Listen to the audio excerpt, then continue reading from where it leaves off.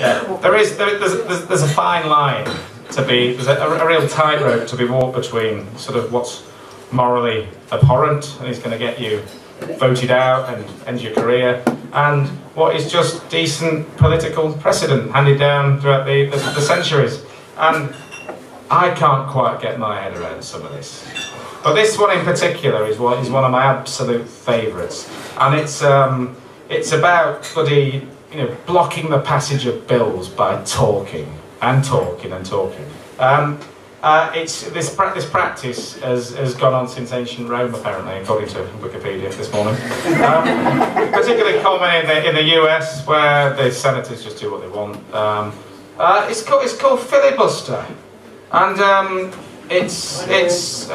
yeah, sorry. Yeah, filibuster. Yeah.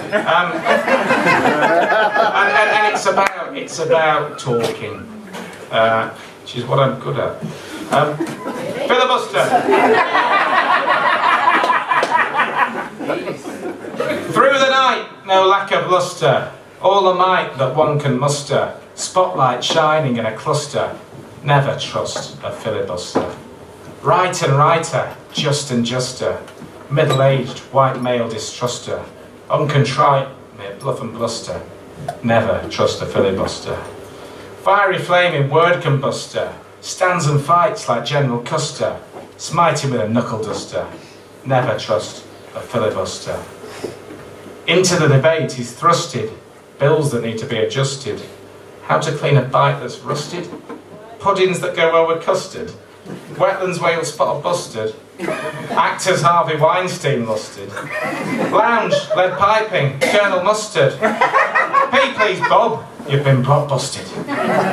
Constitutionally trusted, still unflinching and unflustered, privileged and maladjusted. Mary Whitehouse stands disgusted.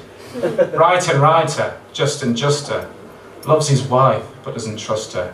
Jolly Japes of Bertie Wooster, Winston was the worst Ghostbuster. Sheffield has awful buskers, poets tend to be lackluster. Ken Dodd waves his feather duster. Never trust a filibuster.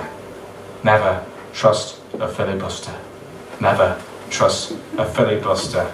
Never rush a filibuster.